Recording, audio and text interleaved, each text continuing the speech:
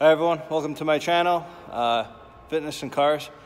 I just got myself a pair of 20-inch Z28 Replica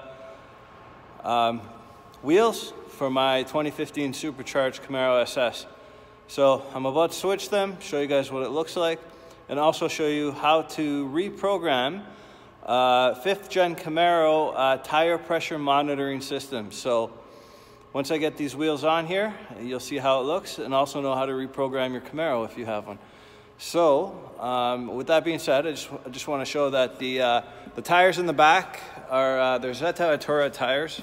Some are only Z rated tire, but it's 315 35/20 tire, and in the front they'll be as wide as the back stock tires are now, and that will be 275 40/20s. So I have PFAD AFE street track adjustable coilovers on there. It's, the car handles amazing, and so I'm gonna lower it just a little more with these rims, and so I think that should look pretty good too. So let's get started. All right, just jacked up the tire, but take the lug nuts off and get this beast of a wheel back on there. All right, here we go. All right, on the last rear tire, gonna install the last one. Got the lug nuts off, and after video coming soon. Here we go. All right, so tires are all installed. Looks amazing if you ask me. And what's left to do is just the tire pressure monitoring system.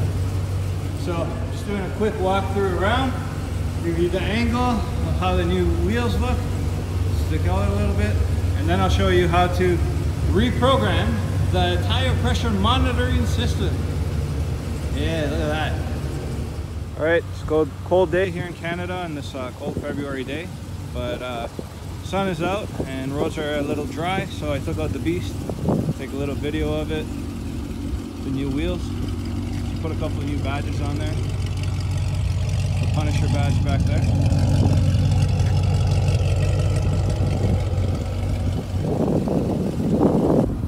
Those wheels look nice.